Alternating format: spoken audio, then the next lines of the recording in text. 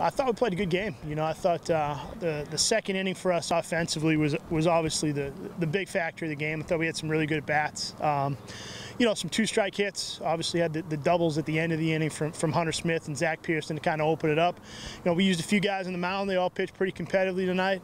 We had a few defensive miscues, but we also made some really good plays to kind of, you know, close out innings and stuff like that. So I thought it was a good effort, contributions from a lot of people. Yeah, the beginning of the inning was two-strike hits. You know, really good at bat from David Hogarth. Owen Soccer drew a walk. Matt Thomas, really good two-strike at bat. And we started to get it going a little bit, got some runners on base, then got some big hits to kind of open that thing up. So I thought our commitment with two strikes to work through the whole at bat in that inning was the key. Yeah, I'm pleased to have played well tonight. I think, you know, heading into obviously conference play this weekend against a very good team. You know, it's good to have a good feeling in the dugout. Good to come out with a win tonight. So we're pleased with it.